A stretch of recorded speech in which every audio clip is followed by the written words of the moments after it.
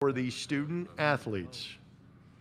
We also have some folks on Zoom. For those of you that are on Zoom, you can raise your hand and we'll get to you. In fact, for this one, we'll start on Zoom. So, Christos, go ahead with your question for the student athletes, please.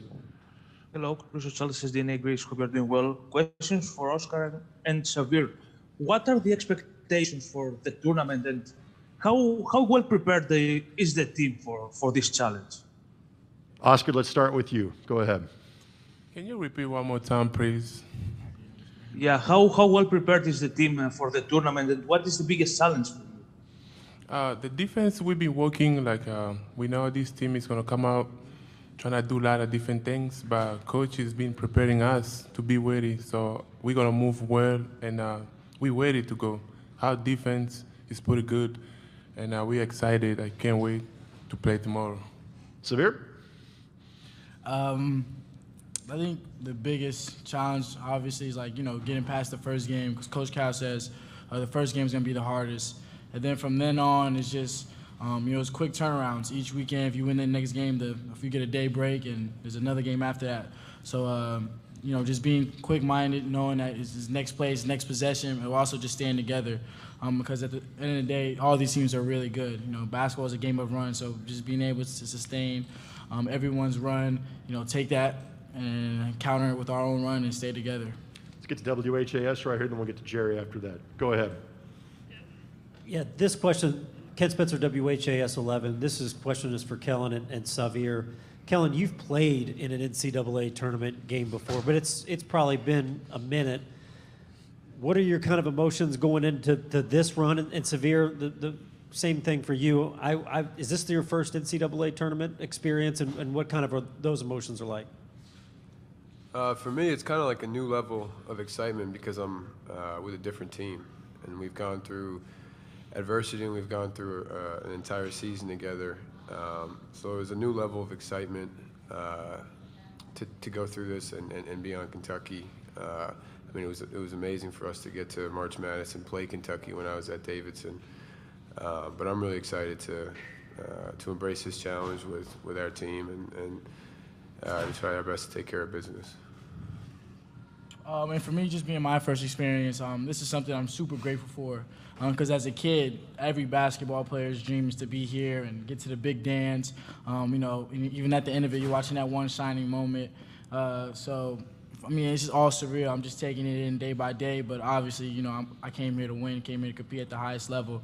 But this is definitely a blessing. I'm having fun, and I'm continuing to have fun, and continue to win as well. Jerry? Yeah, Jerry Tipton, Lexington Herald Leader. For each of you guys, Coach Cal said that he had individual meetings after the SEC tournament and asked you guys, if I heard him right, to define your roles. I wonder how you defined them, each of you, and what do you think he was driving at in asking that? Man, Jerry, you come everywhere with us, huh? Yeah, you stalking us or something, bro? No, I think all of us can say the meetings were very productive. My role has been consistent all year to make shots and to help us and to help defend and to be reliable on defense.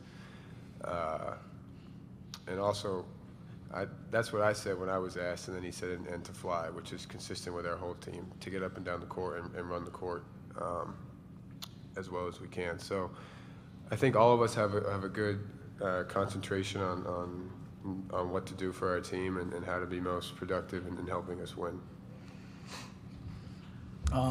My role has stayed the same no matter where I've played the game of basketball, and that's something that I prided myself on, is being able to have a style of play wherever I go, I won't have to change my game. And that's to play with ultimate pace, be disruptive on both ends of the court, get guys open shots, play with a passion, with a smile on my face, and ultimately be the extension of the coaching staff. Me and Coach Cal have to have the strongest connections, know what to run, who to get involved, and be a leader on the court. Sometimes that's kind of hard just with the emotions of basketball, but I have great teammates that pick me up along the way to make sure I'm even keeled, and I'm headed in the right direction as well. My role, like Coach told me, is always the same. Like, play with a lot of energy, defend the basketball, grab a lot of rebound. Like you gotta communicate. I do better on those things, but like you communicate, he was a little bit tougher because I was not doing better job on that. So in this tournament, it is a great opportunity for me to communicate a lot with my teammates, and I gotta just bring high energy. And I know when I'm on fire, running, do a lot of different things, I bring a lot of problem on somebody who's trying to stop me. So if I keep doing exactly the same thing and I keep bringing more energy, I think we're in the right place for this team. Let's go right here, front right. Yep. Kyle Tucker with The Athletic. For Oscar and Kellen, I just wonder how you would describe the way Xavier plays, and also describe what it's like when he's really bothering somebody else, what to watch them. How does the other guy respond? Well, I've had to go against him in practice a couple times, and it's not a lot of fun bringing the ball up against him. So, but when you're one of the other four guys on the court, it's awesome to see him get under guys' legs and pressure them and just cause havoc on defense. And just overall, I mean, you guys see the impact he has on the game with his pace and his push. I mean, we can get the ball below the free throw line at the other end with 25 on the shot clock. And a lot of times that starts with his push and just his burst and his ability to look up the floor and put pressure on the defense. So, you know, he's a joy to play with, and he gets us all involved, and he's the head of our snake. So we rely on him a good amount, I'd say.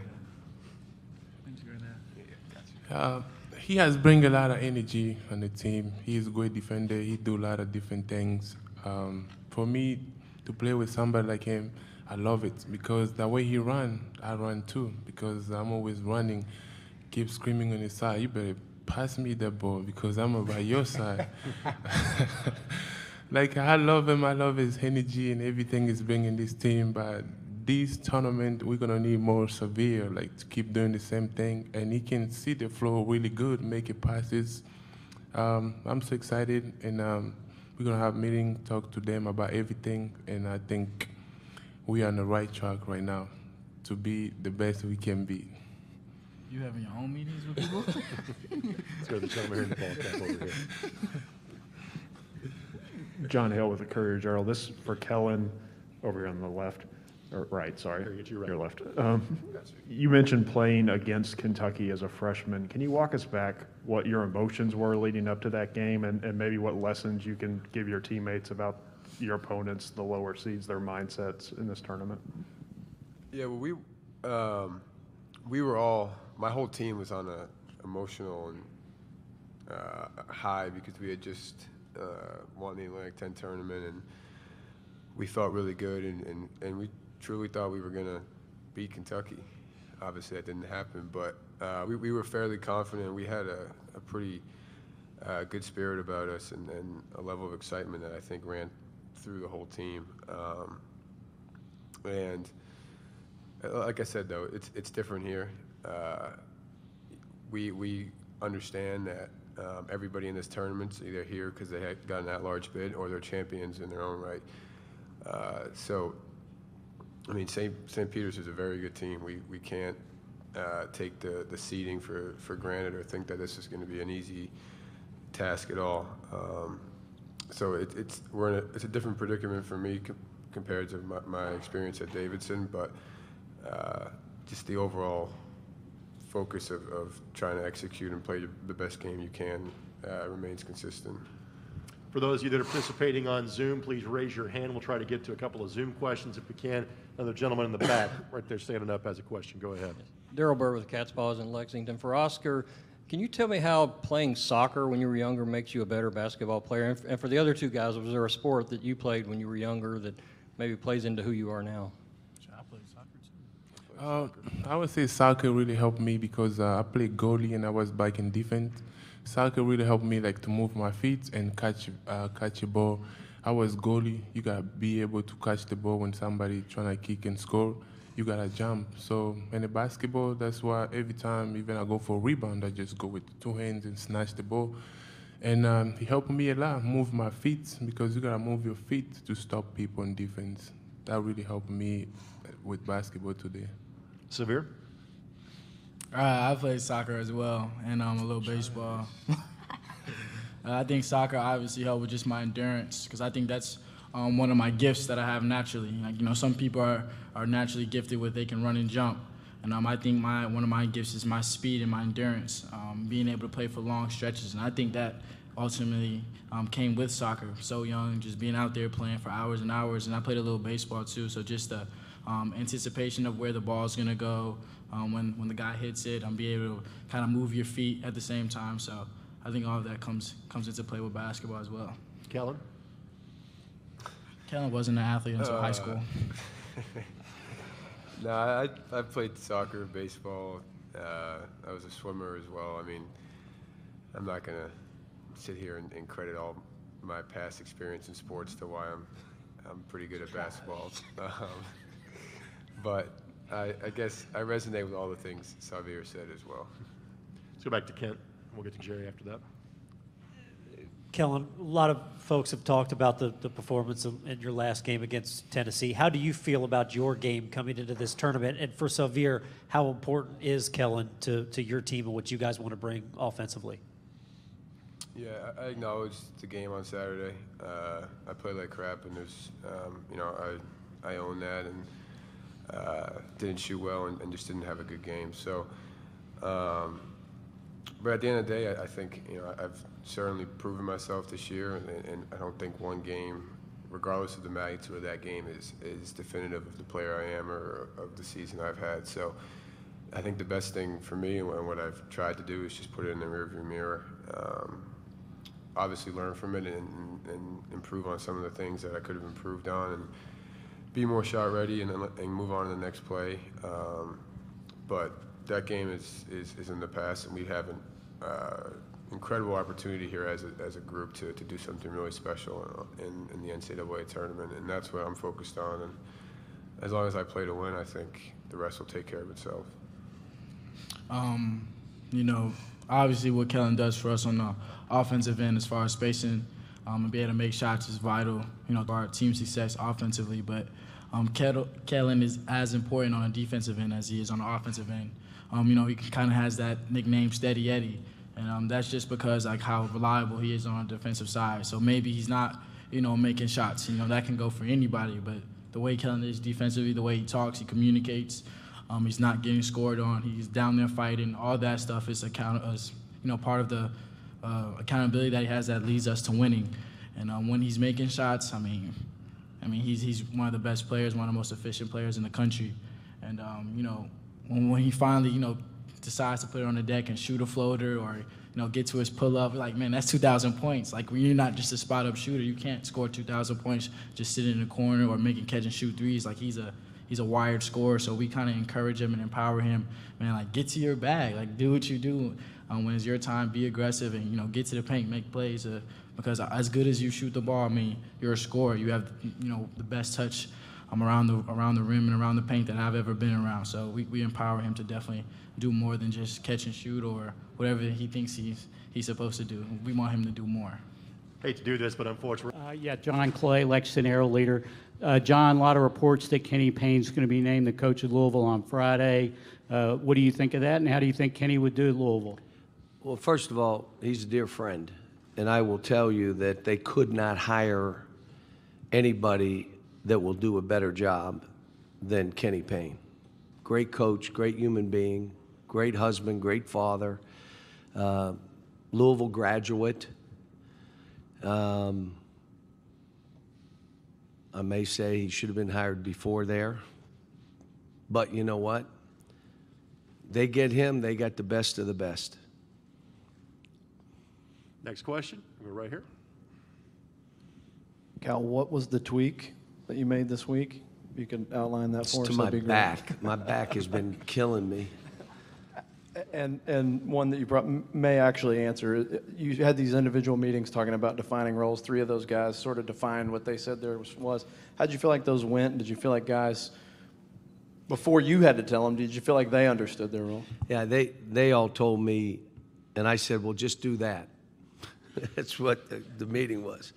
But let me say this. The injury to our two guards, because we survived it, we thought now they're coming back and we're okay. We're not where we were when we had them all and we were going hard. I mean, you think about how we were playing and who we were beating and what we were doing. So getting beat in the SEC tournament was like a godsend because we scrimmaged an hour and 15 minutes. We scrimmaged 45 minutes yesterday. What? What if someone gets hurt? I know, because that's always in the forefront of my mind. But we needed to get back to free and loose and open and playing off of one another and the roles of what we needed to do. And the only way you could do that is scrimmage. And because we got 10 really good players, really, we got more than that, but we could put 10 guys on the floor that it was competitive, and they went at each other. So my feeling was, and my thought at the time, we can't do it in the NCAA tournament. We're just dragging game to game, which we have been doing. And so I felt we needed to go, and let's go, and let's do this, and, you know, a tweak here and there. Well, let me just say it. These guys, I don't know when this is going to end, but when it does, it'll be a sad day for me. These guys, every day I go in, today, I can hold them accountable and there's no babies. How about having two players like Damian Collins and Bryce Hopkins could play just about anywhere in the country, but they're behind players that are playing better than them right now. And because they're so young, they're playing on a team of older players that are more prepared than them, and they're coming every day to get better. They understand the grind of this. I mean, unless you coach, you don't understand that is why we're a great team. And good teams have good players, and everybody in here has good players. All 68 teams have good players. The great teams have great teammates. And there may be 60 of them, but I know we're one of the 60, that we have great teammates. Let's get to Mark right here, then we'll get to Ken after that. Mark? Hey, John. Mark Cannizzaro from the New York Post. Excuse me. What's your impression of the job that Shaheen has done at St. Peter's? And I don't know if you knew much of him as a player, but I think you did. And is there any part of that mirrors the way he coaches? Can I tell you what bothers you? When you get older, Austin Crozier just did an interview with me and said, "Do you remember your home visit with me?" Please stop talking about how long ago stuff was. And Shaheen the same.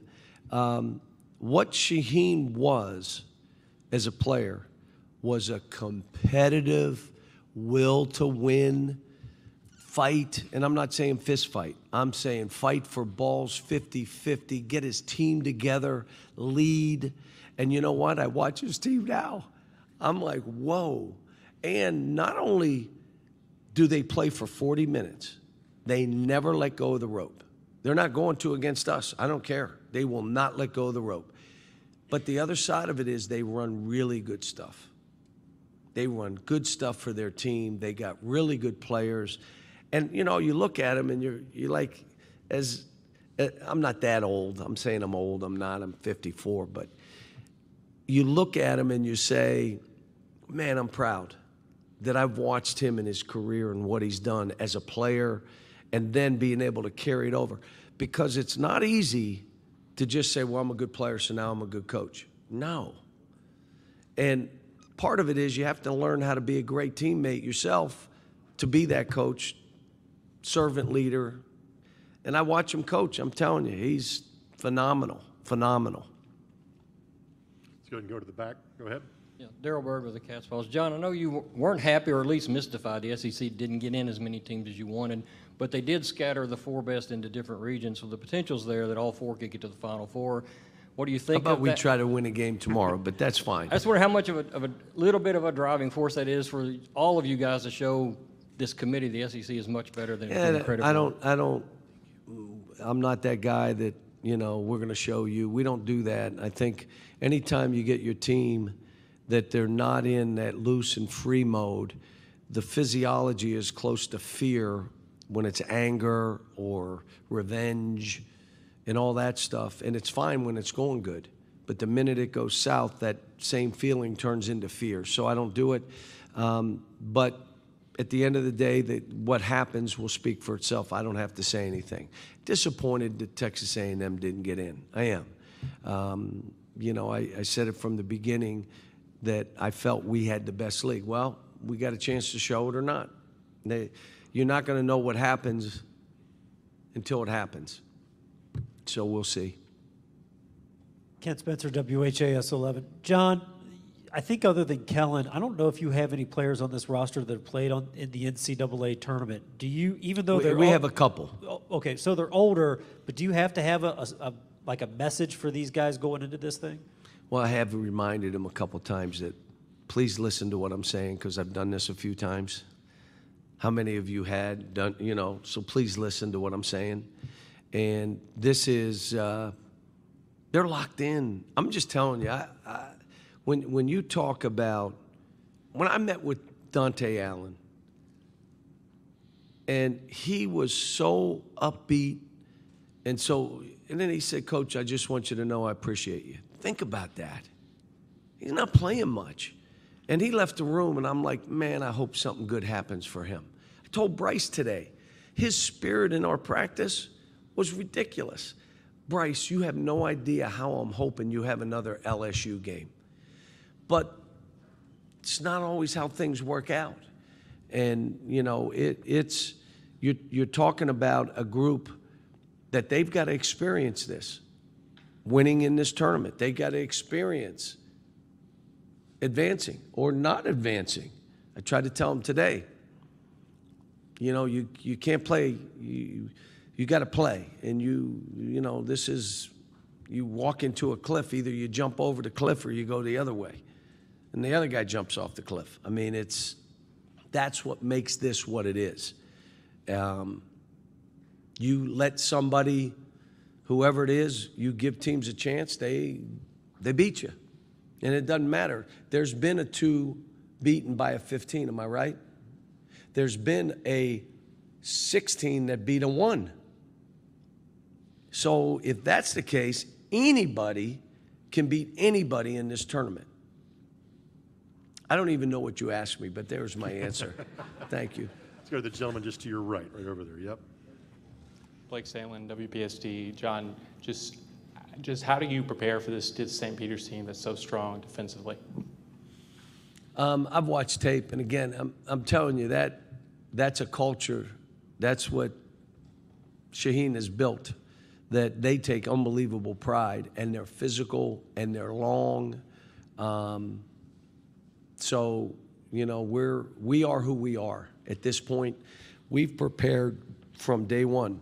Everything I talk about is March. We don't talk about conference championships. We don't talk about conference tournaments.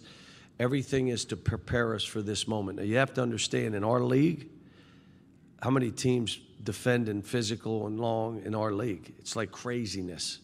It's hand-to-hand combat. It is. And so I think we're ready, but we'll see. Let's go to Jerry down here, and we'll go back over this way. Jerry? Jerry Tipton, Lexington Herald Leader. John, you've been in a lot of NCAA tournaments, a lot of memorable games. I'm wondering what stands out in your mind of past experiences you've had in it. Probably the first being the national championship game, another being losing in the championship game a couple times. And, you know, another is a shot clock violation that changed the rules to the game. And, you know, I'd say that, but it's just that we've historically have had teams that, you know, you can either play to win or play not to lose, and I've had teams that have played to win. Different team. One year was 5 freshmen, got to the final game. This year it's a veteran team. Let's see how they perform. I think they're ready, but you don't know. You walk into the game, they'll all say, "How you feel, Coach?" And I go, "Does it really matter? It doesn't matter how I feel. It's how they feel." get to this side over here. Yep. Sure, I know you talked a little bit about Kenny Payne potentially taking the job at Louisville. Do you think it will change the rivalry at all to have him as their coach? Will fans feel as much vitriol towards a coach that used to be an assistant on your staff? Well, Rick Barnes and I have been friends for 40 years. And I encouraged him to take the Tennessee job. And he and I have remained friends, even though they've beaten us a bunch. We're friends. Kenny Payne, whatever happens with these games, will be friends. It should lighten up their side, our side. Like, look, it's one game a year. Who cares? It's life and death. I'll jump off a bridge. What? It's one game. I've said it for 13 years. And they've been to national titles. They've won national titles, Final Fours. You ready with what I'm going to tell you? With different coaches, which means it's not about the coach. That program is one of the programs. They deserve a coach like Kenny Payne. He and I talked a few days ago. I have not talked to him today. I did leave Mass, and I texted him. I said, I prayed for you today. So just so he'd know, I'm thinking about him, but I don't want to be in the middle of his business. I'm just here if he needs me. And whether he does it or not, at some point he'll let me know he did it, or here's why I didn't do it. But I'll say this. As a coach, as a man, as a husband, as a father, who's into basketball, will be in the gym at 11 o'clock at night. So if that's who they name, they made the right choice. I wish they'd have made it 4 years ago, but you know what? He's getting an opportunity, if he chooses to take it, at a great institution and in our state. The state of Kentucky deserves to have both programs. And we played in the Final Four together, right? Who won that game, Jerry? I believe it was Kentucky. Okay. But that's how it should be. What happened? Who did you say won it? Okay. Makes you mad? No? No? Okay. That's just the way you said it. It sounded like you were mad. Let's get one more over here to wrap it up.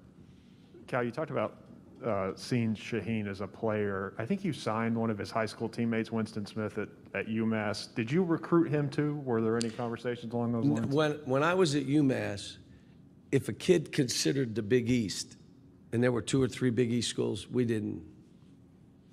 When I was at Memphis, if they told me it was North Carolina, Kansas, Duke, Georgia Tech, I just, okay, let's go get somebody else. It's just how we did it.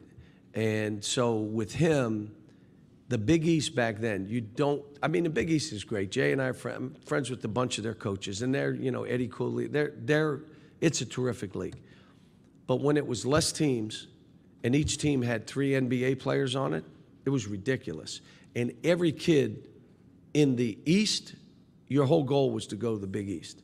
So if he said to me, Big East, I probably didn't. I probably went in and got Winston. Winston's a great kid. Coaching, he's coaching himself. He's also coaching. So